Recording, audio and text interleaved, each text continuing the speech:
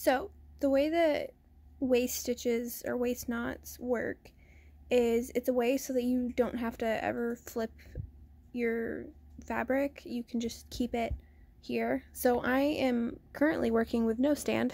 I just have it in my lap. So flipping's not really a huge issue, but you know, it always gets annoying after a while. So I thought I do these sometimes. I'm actually on my fairy dancer. I'm actually transitioning from doing waist knots to doing pin stitches, because pin stitches are what I normally use on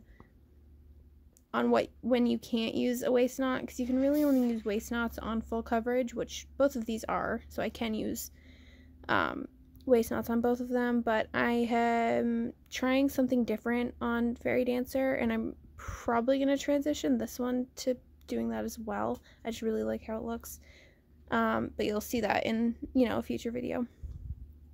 But anyway, how it works is, you know, you're stitching your square. We'll work with this one actually, because this one has a lot of extra. So you're stitching your square. Squares are 10 by 10 stitches. It's a block of 100 stitches, so it's, you know, about like that big or whatever. So what you would do is you find, why are you autofocusing my hand? So you find, like, say you're stitching that one. The way that I stitch, and I know that everyone stitches differently, I stitch from the top left down to the bottom right, top right, down to the bottom left. That's how I stitch. So my stitches on the back are, you know, vertical.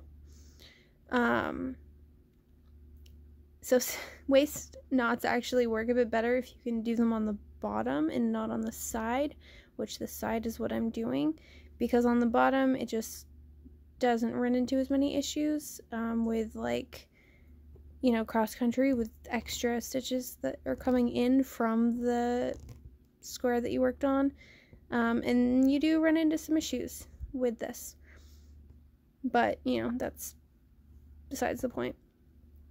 So for me, I have to do it on the side, because if I do it on the bottom and doing vertical stitches, it's not going to get covered.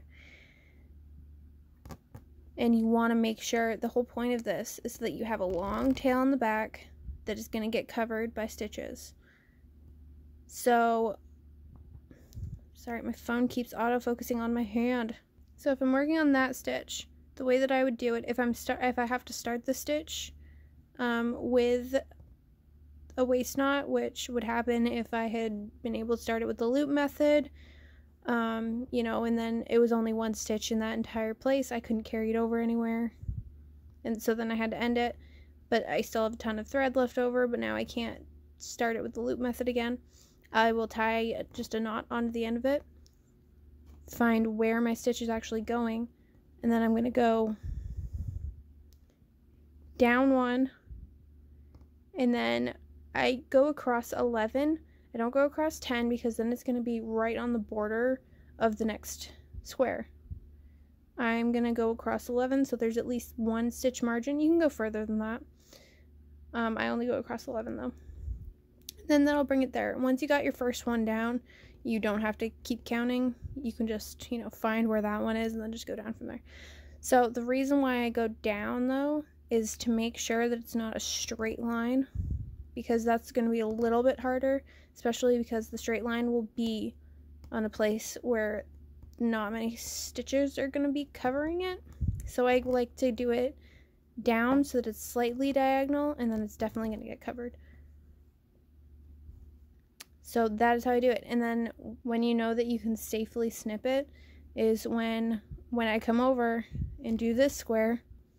All of these, once I finish that square or that row even, then I know that all of these are safe to cut because they're safely covered.